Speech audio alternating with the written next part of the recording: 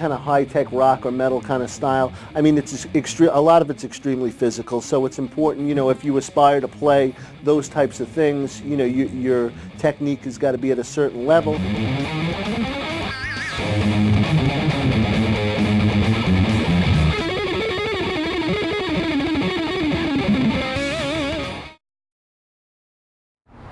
Hi, I'm Matt Marvoglio, Dean of the Professional Performance Division at Berklee College of Music. Welcome to When Music Works. Today, our lesson and topic for discussion is chop building from the shredding guitarist perspective. Our featured artist and teacher is Joe Stump. Joe Stump is an incredible rock guitarist and an assistant professor in the guitar department. In the lesson today, you will learn how to work with a metronome to increase your speed. You will learn some scales and riffs to develop your solos, and also get some great practice tips. Let's get started and see what Joe has to offer.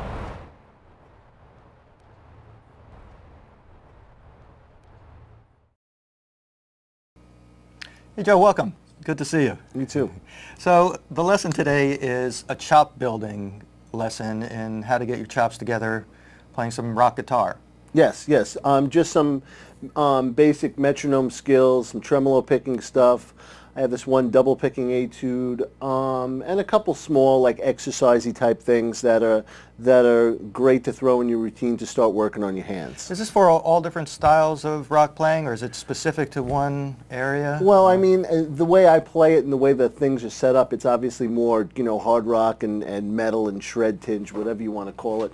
But I mean, practicing intervallic things within scales and like using the metronome and working your working that kind of stuff into a practice routine and applying that kind of discipline is that's great for players of all styles. Players of all styles do that. I mean jazz players and fusion players end up playing wider intervallic things as opposed to rock players that are usually working with closer intervals. Mm-hmm. And I think everybody should work with a metronome, huh?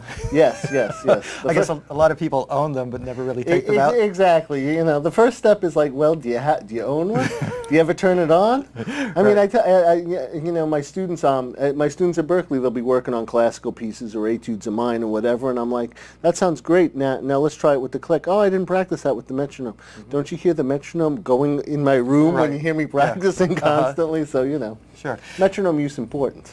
And what about the setup? When you're practicing, I know you're practicing with a metronome and you're practicing with a sound that seems very similar to what you would play in performance. Yeah, exactly. I mean, when I'm firing up live, I have the the walls and Marshall stacks and the and the whole 9 yards and everything.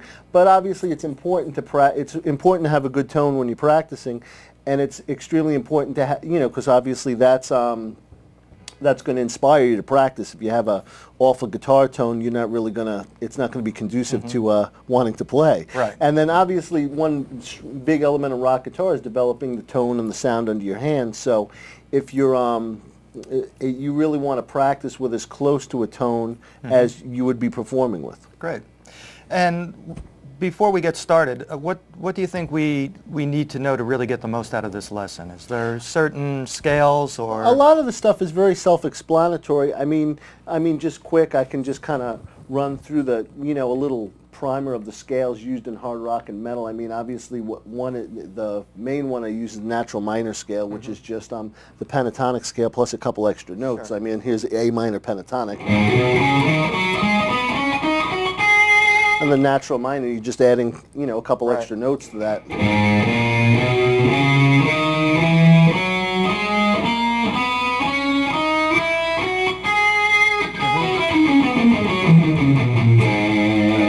And then another one would be the harmonic minor scale, which is that same scale just with the raised 7th tone, and that's got more of a classical sound, a little bit more evil, darker sounding.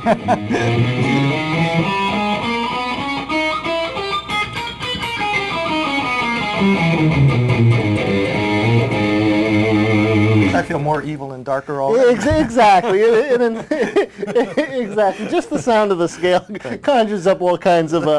So in this chop building, it's really based upon not so much the harmonic theory of things or whatever, but really getting your hands together, yeah, it's more of a physical thing because, I mean, playing in the style that I play, and any kind of high-tech rock or metal kind of style. I mean, a lot of it's extremely physical, so it's important, you know, if you aspire to play those types of things, you know, your technique has got to be at a certain level. And there's enough things where, like, some players that are just starting out are going to be able to get something out of it. It's not, like, too far over their head. And the more advanced players will be able to latch onto the stuff, because even though some of it might be pretty simple, I'm playing at a pretty burning tempo. Right. So you know, I tried to make it a bit more general, so I wasn't alienating either advanced players or, you know, lower level guys. And like the harmonic minor scale, you were saying it sounds more classical. It also sounds like a lot of the rock influences are very classical, like in violinists. Yeah. Oh yeah, exactly. I mean the whole shredding thing and that whole style of hard rock guitar really stemmed from, you know, started back in the 70s and early 80s when European players like Ritchie Blackmore, you know, obviously with Deep Purple and Rainbow, and then Michael Schenker, Gary Moore, Uli John Roth, and then Yngwie Malmsteen came around in you know, 1983 or whatever, and then took it to a whole nother level. And you know, tons of other players have been using the influences of classical composers like Bach and Paganini, Vivaldi, Mozart, Beethoven, you know, all different. And other players take things for even more contemporary periods. So there's, you know, there's a huge vocabulary of things out there. So I mean, some of the speeds that you're playing at too are quite fast. Do you ever think of fastening yourself in with a seatbelt or anything like that? Exactly. Exactly. That's why I wear all this jewelry on my hand. So I can actually, if I take it all off, I'm going to play so fast that actually human beings won't be able to hear the pitches. So that actually holds you back. Exactly. Only dogs and like certain kinds of birds and stuff. Well, great. I'm looking forward to it. Well, let's get started. All right. Cool.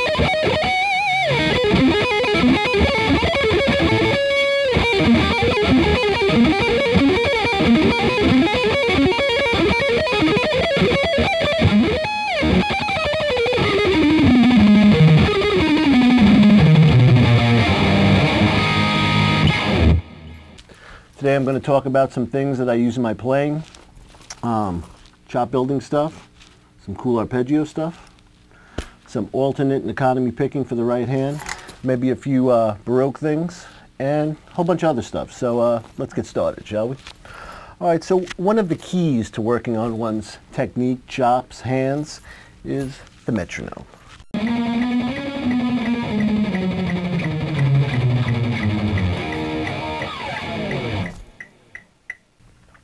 One thing you got to know how to do is subdivide the beat with the metronome, which is very easy. All you have to have is basic math skills.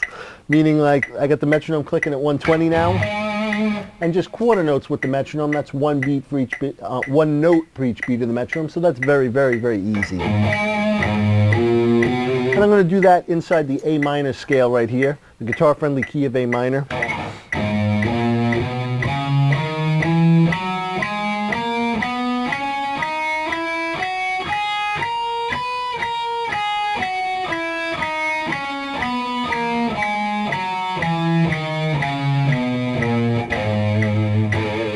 And that's just one note per each beat of the metronome, very, very easy quarter notes.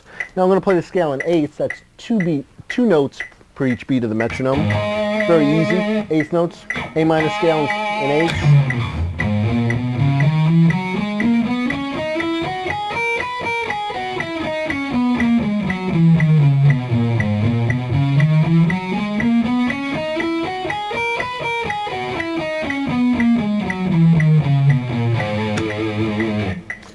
Okay, and now I'm going to play the A minor scale. I'm going to change up the fingering, play 3 notes on each string. Now I'm going to play triplets, 3 notes per each beat of the metronome.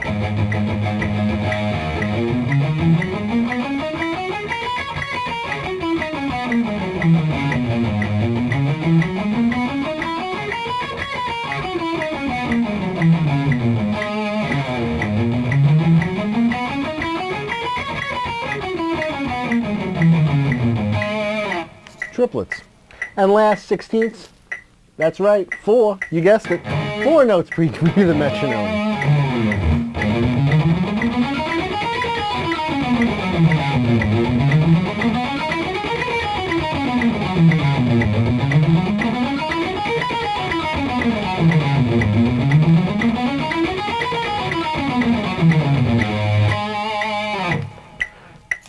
So there we had quarters, eighths, triplets, and 16ths. So I know this is real basic and painful for some of you more advanced players, but for those of you that have never used the metronome before, helpful, beneficial, easy, right?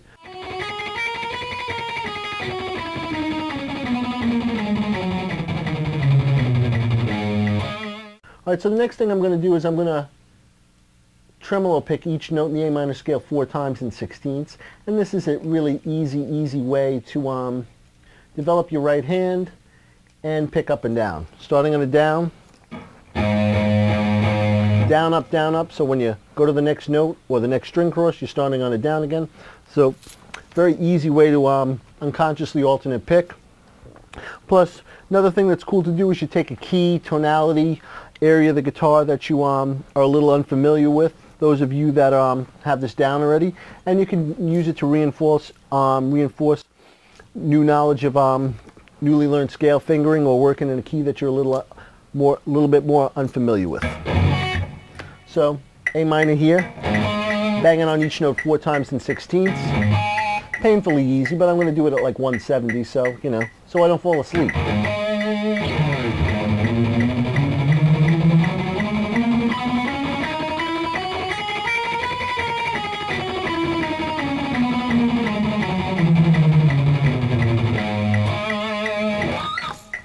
Cool.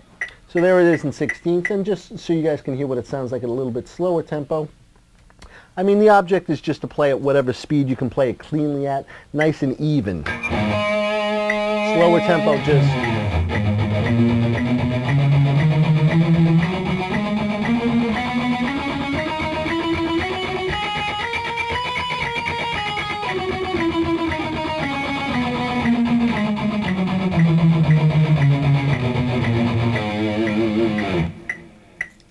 Now here's another cool tremolo picking bit where I'm going to play each note in the scale 4 times again, tremolo picking in 16ths. But in this case, I'm going to take the guitar-friendly key of E minor,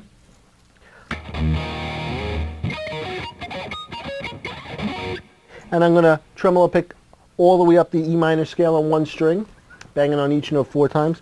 Go all the way down my B string, banging on each note 4 times. You guessed it, up the G, down the D. So I'm going to be playing just about every note on the neck in the key of E minor.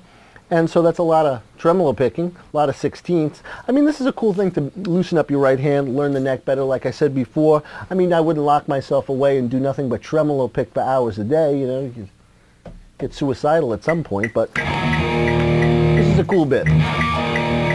And I mean, those of you that have this stuff down, do it in a key that you play in quite frequently, but a little bit less familiar with. I picked E minor because guitar-friendly key.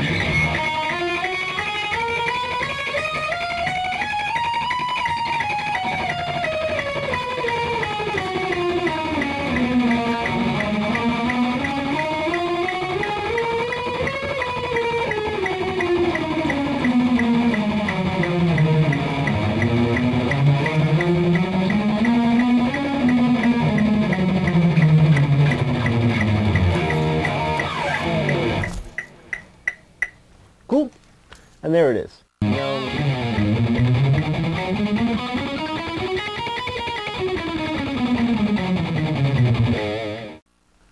Alright, so next technique I'm going to talk about is double picking, double noting. And what that is I'm playing each note in the scale 2 times in 16ths. And I'm going to just do it within the scale first, and then I'll play a couple cool exercises, and then I'll play our very first etude that I'm going to play, which is a double picking etude, which is a favorite bit of mine, an excerpt from a track. Double noting, double picking, like I said, 2 notes at a time in 16ths. You find that in classical music. The Bach's Brandenburg Concerto, that's got some double noting in it. The Bandiera, a bunch of Bach pieces, and some other classical composers use the double noting. And as well as some of the old school European traditional hard rock guitar masters, the guys that really influenced me. One of my favorite guys is Gary Moore. Irish guitar player who was more of a hard rock guitar player, metal guitar player in the 80s, and now he's more of a blues guy, but tremendous player, great tone, great technique, great vibe, great feel, so, you know, and a big influence on me, and he uses technique quite a bit. But started out just doing it within the A minor scale. Now if I was playing eighths within the A minor scale, it'd just be, you know,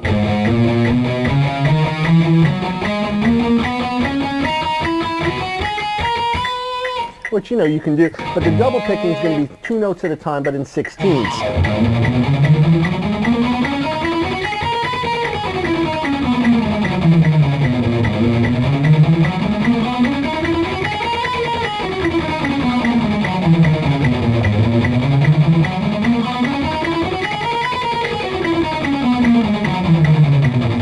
And let's just write up A minor, but you can, you know, I'm using A minor because it's a very common key in hard rock and metal, shred, whatever you want to call that nonsense, and also very also it's a key relative to C major, a key that everybody, scale and key that everybody should know. If you don't know it, now you know it. Once again, slow with the A minor fingering, but you can finger the scale many different ways, you know.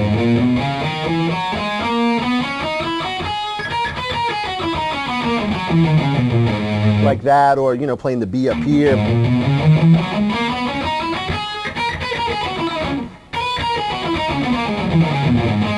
You know, 3 notes per string.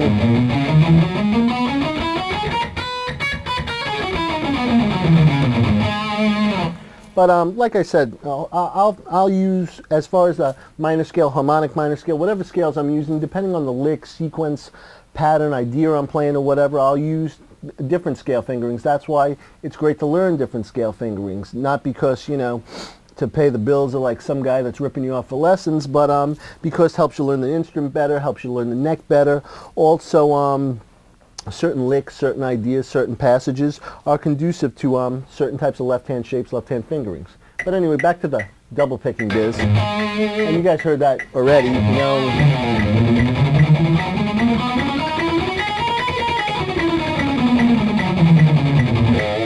Like that.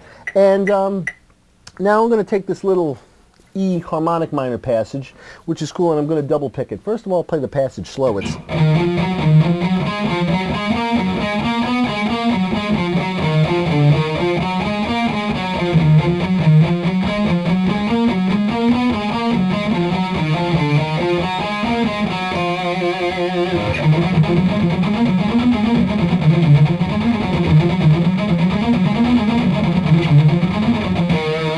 that, and that's just a combination of a couple diatonic scale patterns. Diatonic scale patterns meaning diatonic meaning within the scale, and a pattern meaning I'm just playing a combination of a couple different patterns, just moving up the scale with a 3-note pickup, 4 notes at a time. And then going down in thirds. And even without the double picking, that's a cool little passage to play. Once again, only one string crossing, Bob, so it's really easy and sounds cool too.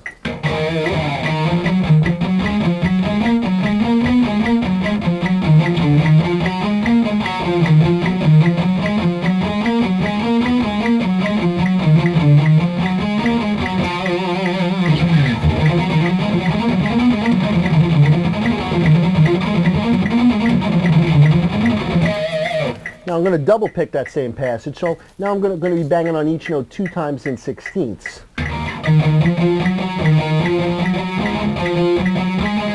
You know, like that, but obviously twice as fast. That was 8ths. Sound like this.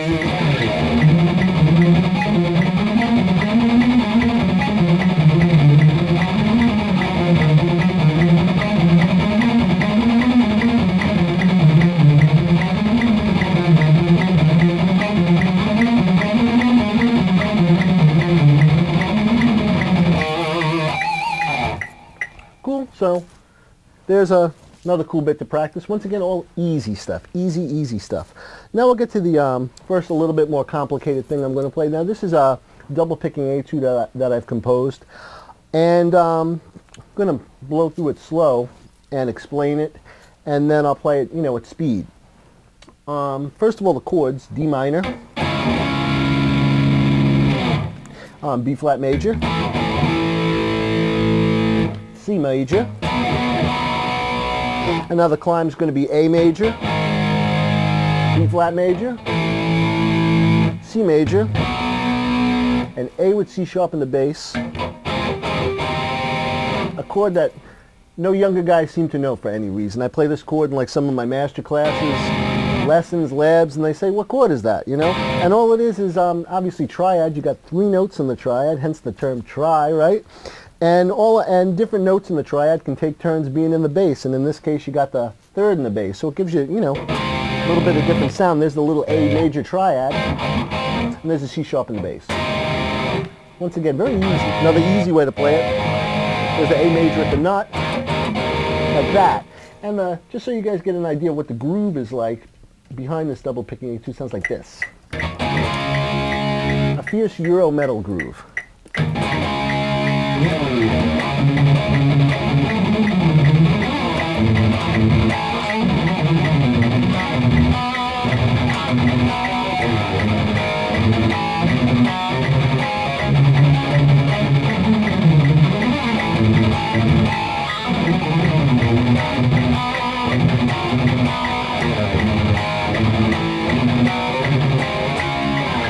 So that's what the chords are doing.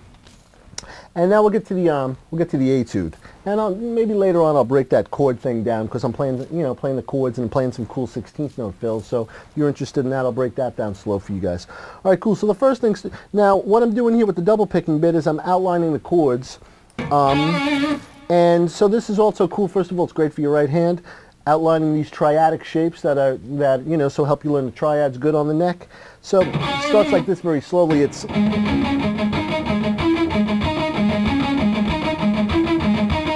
like that, and there's my D minor triad, and then I'm just, excuse me, adding that in there.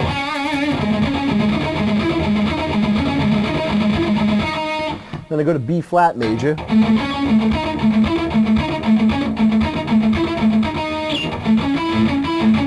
flat triad, then C major, same thing, two frets higher,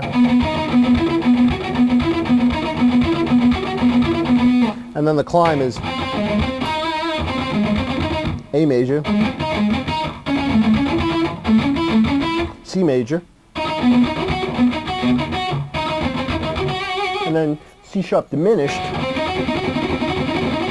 and I'm using the C sharp diminished over the A with C sharp in the bass. Very cool sound, but theoretically works really nice because the C sharp diminished is almost the same as an A dominant 7th chord. But I don't want to get into the deep theory end of it. We're talking more about just technique in building up your chops.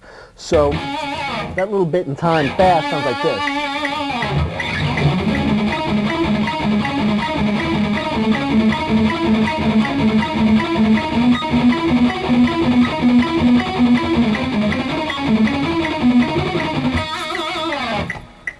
Then it continues. Now next time through, D minor, triad right there. So I'm going.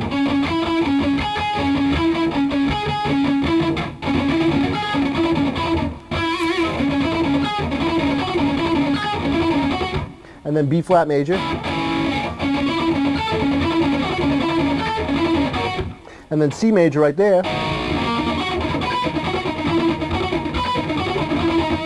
Then I'm doing a little sweep thing, A major, B flat major, C major,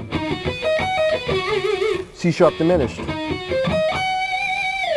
Alright, so those first two set, and then so you get the D minor triad there, B flat major triad there, C major triad there, and then the climb. And the picking pattern on the sweep, we'll have a whole arpeggio section of this bit, but just for now, the picking pattern on the sweep is down, down, down, down, up, pull, up, up. Very standard way to play that sweep. Down, down, down, down, up, pull, up, up, and for each shape.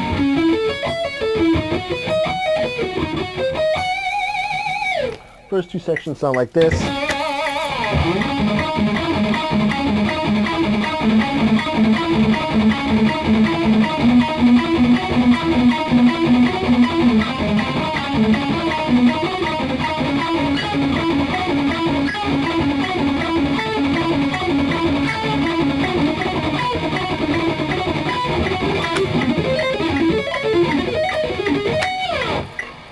Cool. Now the last section, chord sequence once again. Now I'm up here in fifth position, D minor triad.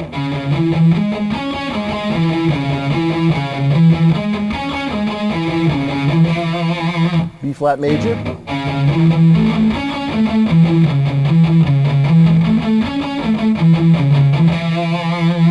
C major.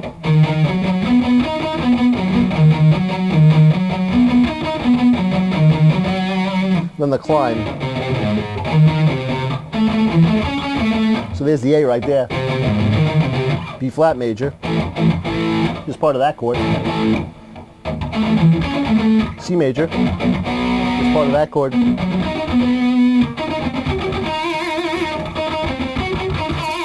And then that C sharp diminished again. And that section fast sounds like this.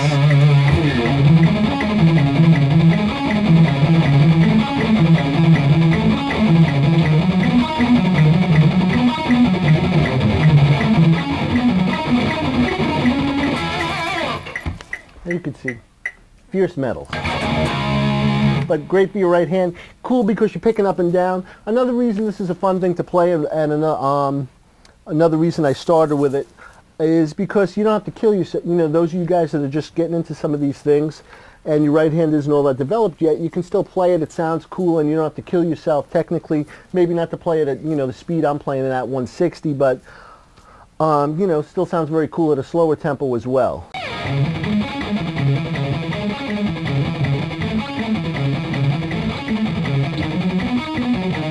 So the whole bit.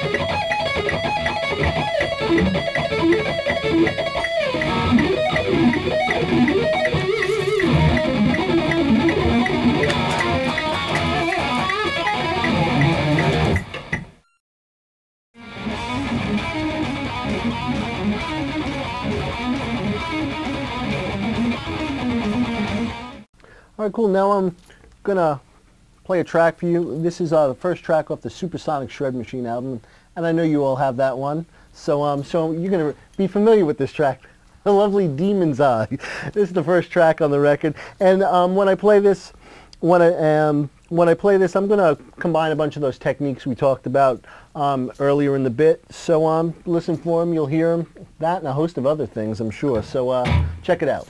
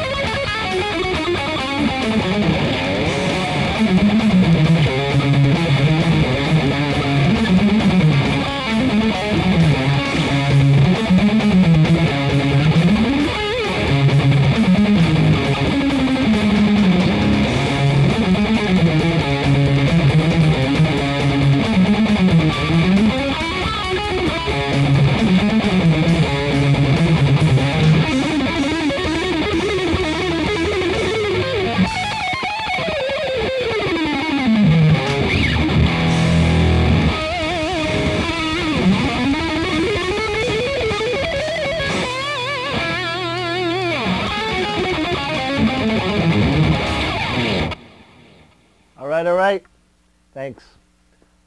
See ya. Hope you enjoyed it. I did. Cool.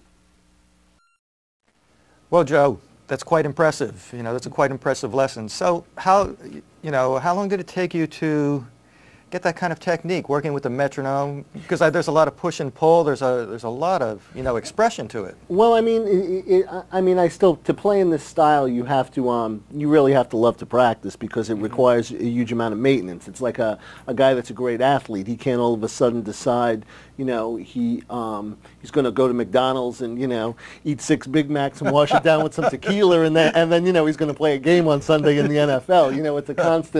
It's constant upkeep as far as, always practicing, always working on my hands. So, I mean, I've been practicing quite a bit since I was young, and continue to practice anywhere between 3, 5, 6 hours a day.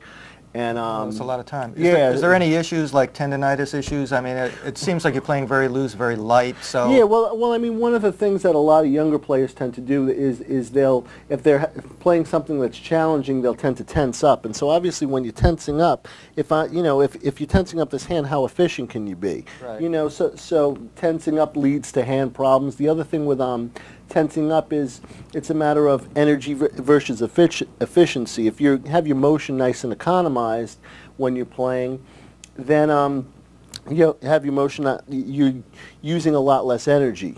Where the more motion, less energy, the lower your endurance is going to be. And the more you hurt yourself. Yeah, and then you're opening yourself up to possible injury and all that kind of stuff. But as we were saying before, it's quite apparent that the influences, I mean, I'm hearing like Paganini licks, from like the different caprices or similar things to that, yeah, even Brandenburg sequences. And yeah, no, I played a lot of that stuff, and I actually just started. I played a lot of that stuff when I was younger, and I'll play violin pieces now, just because I compose and write everything, for my various recordings myself, and then you kind of get out of the vibe of playing something that was composed by somebody else. Where some of my stuff is very technically demanding, it's still, since I composed it, it's different than actually playing, a piece of Bach's or a piece of Paganini's or whatever. And I take excerpts from those things and put them in my tunes. Could you just play a couple of excerpts for us? I mean, I'd like to hear like a Paganini thing on this. Sure.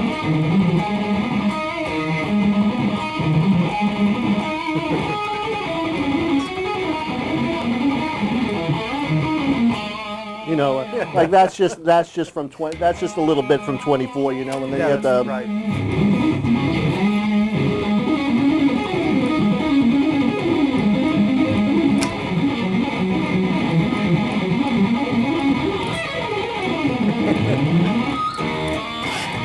Like a little bit of 5 or whatever. Just a little bit of 5. A little good bit. Old number 7.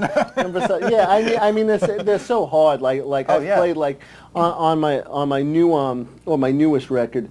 I actually played starts out with a 6-minute guitar solo, and some of that's actually at the top of the video where I'm playing the cadenza by myself. But I play like a portion of 5, and it's just and even just a small portion of it, and I'm playing it a tad, like Itzhak Perlman's probably playing it close to 170, or Elliot Fisk, and I'm playing it like probably in the 150s in this the midst of the track, and it's it's so hard, and I'm only playing an excerpt of it, like I said. Yeah, that's great. Any other tips about practicing or anything before we set out? Well, one good piece of advice, gem of wisdom for everybody, is I mean, obviously rock guitar is all about just picking the thing up and vibing out and rocking out, and so you want to have some of your practice routine like freed up like that, where it's not not like you're getting hit on the knuckles with a ruler or whatever, but if you also want to mix it with some of the discipline type things that we talked about today. So if you can kind of balance the two, works out really nicely. Not just like it's great to jam along with CDs or lift solos by your favorite players, or put on a groove and just start playing, or compose things or whatever, and just sit there, vibe out and rock out, work on your tone or whatever. But it's also it's also important to have a disciplined approach to practice, working with the metronome, all those types of things. That's great advice. Well, thank you very much. It was a great lesson. All right, cool. Take care. All right.